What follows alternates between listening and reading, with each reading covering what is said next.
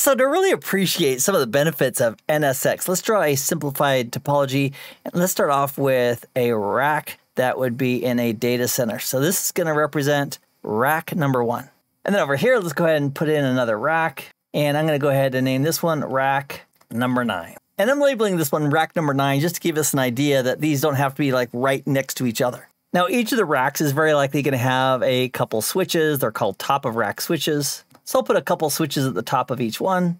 I'll label it TOR for top of rack switch. We'll call this one switch A and switch B. And over here, the top of rack switches, we've got switch A and switch B. And then those would connect up into a spine layer for a spine leaf architecture. So we'd have some fault tolerance there. So there's one of our switches as part of the spine, and it's very likely in a fault-tolerant environment, we'd have multiple spines, and if we had multiple spine switches, we'd have additional connections from each of the top-of-rack switches to the additional spines. So for our drawing, I'll just represent one spine right here. And so the idea also I want to point out here with the spine leaf architecture is that we are routing. So we're routing between our racks. We don't have one contiguous layer 2 broadcast domain. We have routed networks. So in each of our racks, let's go ahead and put in an ESXi host. So let's call this one ESXi A, and over here, this will be ESXi B. And each of those ESXi hosts are going to have their physical connections that go to our top of rack switches. I'll just draw one to each of the switches. Even though an ESXi host is likely to have multiple physical network interface cards, also known as VMNICs. So I'll draw a couple over here as well as a representation of the physical connectivity. And over here, let me go ahead and put VM A, and over here I'll put VM B to represent a virtual machine that's being hosted by those respective ESXi hosts. And here's the magic. Hold on to your hats. Instead of connecting these virtual machines to a traditional distributed port group that would allow them to be, for example, on the same VLAN, but instead we are going to have a new segment, this new layer 2 segment. And specifically, this will be a layer 2 NSX segment. And even more specifically, we could call this a layer 2 NSX overlay segment. So from an administration perspective, it just looks like a port group that's representing that segment, and we simply connect the respective PCs to it. So even though these two hosts, ESXi-A and ESXi-B, do not have the same connectivity to the same layer 2 VLAN, if we implement a layer 2 NSX overlay segment, again, think of it like a VLAN, because what it really is a layer 2 broadcast domain.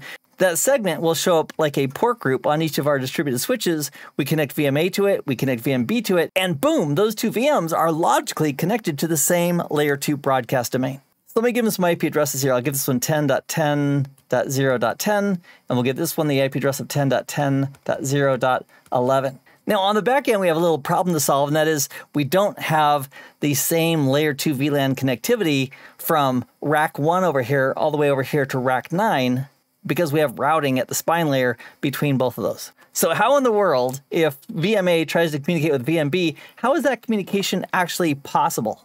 And here is the magic. We are going to create a tunnel between ESXi-A and ESXi-B. So there are the two ends of the tunnel.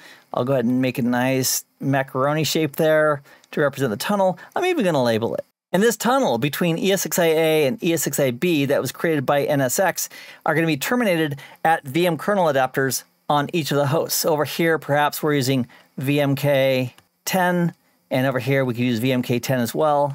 And in association with these VM kernel adapters, we're also going to have an IP address for each end of the tunnel. So maybe over here at ESXi-A, VMK10 is using 10.11.11.11 with the 24-bit mask. And over here at ESXi-B, for its VM kernel 10 adapter, which is acting as the tunnel endpoint on this side, maybe it's using 10.22.22.22. So TEP is an acronym for tunnel endpoint. So think of it like a VM kernel adapter with an IP address representing the end of the tunnel here on ESXi-A and the other end over here at ESXi-B. And I intentionally used different subnets for each of the tunnel endpoints to reinforce the concept that we're routing between the two devices, between the two ends of the tunnel. So although in some topologies we could place both tunnel endpoints in the same exact subnet, I intentionally put these tunnel endpoints in two separate subnets just to reinforce the concept that we're not just bridging the traffic here. We are, with our tunnel, we're routing the traffic between two reachable IP addresses. So over here at VMA, if it did a ping to 10.10.0.11, that traffic would be forwarded out the VM into this port group. ESXi would see it and see that it came in on this layer 2 NSX overlay segment. And to take that entire frame, we're talking about layer 2 and everything higher than that, that this client was sending, it will encapsulate that, and then it will route it through the tunnel over to ESXi So if the original message here is in pink, I'll go ahead and put that into the tunnel. It gets encapsulated. So the original content is effectively now the payload, and the tunnel traffic will look like it's coming from 10.11.11.11 being routed to 10.22.22.22. And at this end, it would de-encapsulate it and then forward it down to the intended recipient. So from the client's perspective, it just looks and feels like a common layer 2 broadcast domain that VMA and VMB are in, but behind the scenes, these two ESXi hosts, which are enabled for NSX, have set up tunnel endpoints, and they are encapsulating and routing the traffic over that tunnel back and forth on behalf of VMs that are connected to that layer 2 segment. And you know what? It would only take a couple of moments to demonstrate this in action. And before I take you to the interface, let me reinforce the concept here that my goal isn't to have us memorize all the details on how to configure this. That's coming up in later skills. But my intention right now is just to get a comfort level that that encapsulation is happening by simply connecting these two VMs to an NSX layer 2 segment. So as a demonstration, here is the vSphere client that we know and love. And here I'm on the networking tab, and I'm looking at a distributed switch called DS for NSX. And a few of these segments here, notice that if we click on this, what looks like a port group, it has a big N there. And what that big N represents is that this is not just a normal distributed port group as part of a distributed switch, but instead, this is an NSX segment. And it has a virtual network identifier, this number right there. But the case in point is I just want to point out that these are how they look from the vSphere client. They simply look like port groups. So this is the NSX manager. We'll have lots of time in playing here later. But for now, I just want to go ahead and create a brand new segment. Again, this segment is just going to show up on the distributed switch. It's going to look a lot like a port group. So I'm going to create a new segment by going to segments here and clicking on add segment. And I'll call it Fun Demo for Fundamentals Demo. And I'm going to go ahead and associate it with a transport zone called our overlay transport zone. We'll talk about that also here in just a moment. And we'll scroll down and click on Save. So all we did here in this tool called NSX Manager, we just created this new segment called Fun Demo. We hop over to the vSphere client. Check it out. There it is. Looks just like a port group. So to demonstrate this segment being used, let me go ahead and deploy a couple VMs, and I'll put them on separate ESXi hosts. So if I go back to my VM and templates view, I've got a folder called templates here, and let me create a new VM or two from this template. So I'll right click on this template, and from the menu, I'll click on new VM from this template, and I'll call this VM on host A, and let me go ahead and let me just put it here for discovered virtual machine, click on next, and then let me go ahead and place this on ESXi right there, click on next. I'll choose the data store, click on next, and I'll customize to make sure I put it on the right segment, and then we'll go ahead and power it on, click on next. And I want to put this VM on that new segment we just made, which is this one right here, the Fun Demo. So that's the NSX overlay network segment that we just made. Again, it just looks like a port group on the distributed switch. So we'll connect it there and click on OK and click on Next and Finish. All right, one down, one to go. We'll right click on our template again, new VM from this template. We'll call this VM on host B.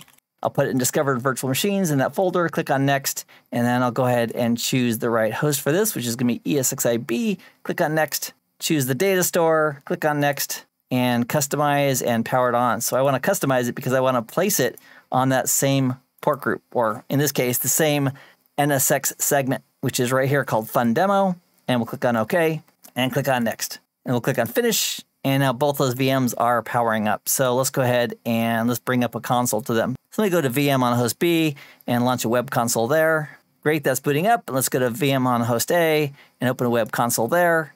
And let's also configure IP addresses. So here in the top left-hand corner, it's showing us which VM we're on. This is VM on host A. So let's give it an IP address with sudo ifconfig ethernet 0. And the address we want on VM A is 10.10.0.10. And we'll put a 24-bit mask on there as well. Then we'll do an ifconfig for ethernet 0 just to confirm. All right, that looks great. Let's go over to the VM on host B. So here's the VM on host B. So we'll configure its IP address as 10.10.0.11 with a 24-bit mask. And we'll confirm that with an ifconfig for ethernet 0. And that looks good. So before we do a ping test, let's just go verify real quick that they are both on the same segment. So if we click on network here, and then we go down to our distributed switch, then click on that Fun Demo. Let's click on VMs.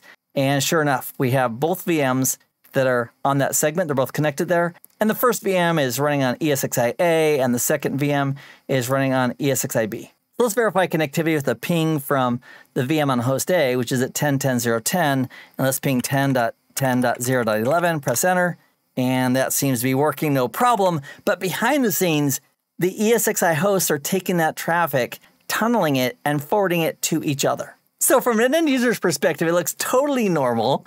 Like, hey, we're just on the same layer 2 broadcast domain, but behind the scenes, the two ESXi hosts are tunneling that traffic back and forth. And the visual representation of that is right here. So VMA and VMB, they're both connected to the same layer 2 overlay segment as part of NSX, the same layer 2 broadcast domain. And for the traffic, it's actually being sent over the tunnel between ESXi-A and ESXi-B. And sometimes it's a good idea just to verify that what we think is happening is really happening. So through the magic of some packet captures, let me go ahead and put a packet capture on this. We'll send some traffic over again and then take a close look at capturing the traffic right here as it crosses the network. All right, so in the background, I've got a packet capture running. Let's do that same exact ping again from the VM on host A to the IP address of the VM over on host B. We'll let that go a few times. We'll do a Control-C to stop it, and let's take a look at that packet capture. All right, and here we go. So let me also explain this part right here. The first 4 lines here represent the encapsulation and the forwarding of the data from my ESXi host over to my management computer, and that was using GRE. So the actual traffic that was generated and then forwarded from ESXi-A or to ESXi-B starts right here. So the source address was 10.11.11.11, and that's the tunnel endpoint on ESXi-A, and the destination address is 10.22.22.22, which is the tunnel endpoint over on ESXi-B. So to forward to those destinations, we used a local layer 2 address here, a MAC address, and then this second MAC address for the destination is the MAC address of the default gateway that was being used to reach and forward in the direction of 10.22.22.22. So this packet sent from ESXi-A to ESXi-B had a payload that was UDP. So the UDP payload is destined to the well-known port of 6081 that's being used for the encapsulation, used for the tunnel.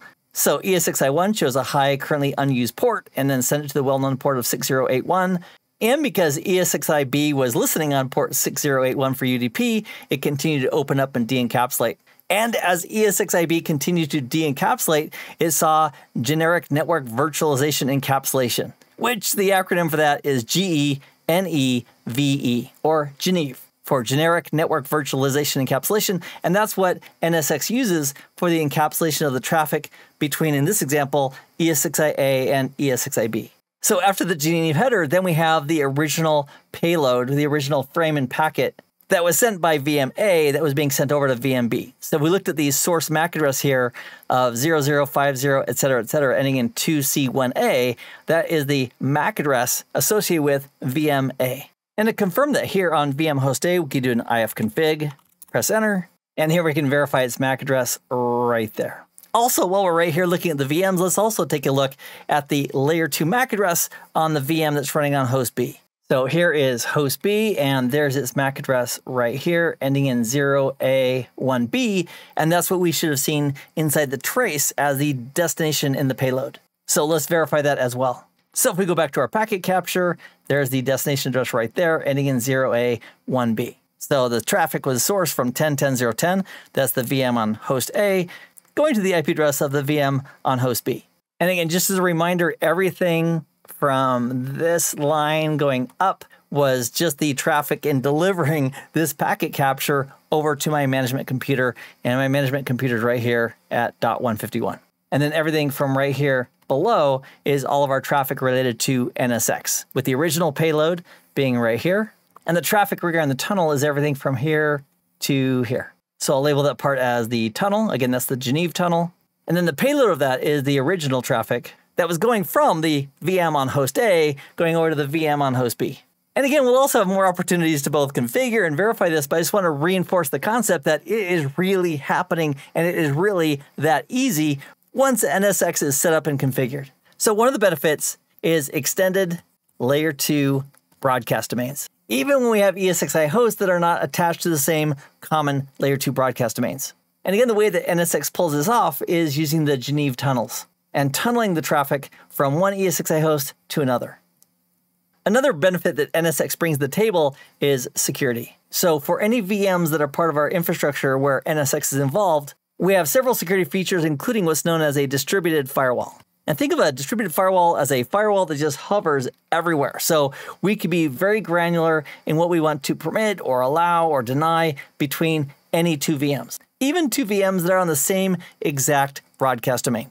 So if we want to allow SSH or HTTPS or ICMP or anything else, using the security services, we can control what is or is not allowed between the two VMs. And that also would apply to two VMs that are sitting on the same ESXi host. So over here at ESXi-B, if we had VMB and VMC, who's also connected to that same segment, we can also control what's allowed back and forth between those two VMs as well. Another big benefit of NSX is the ability to do layer 3 routing.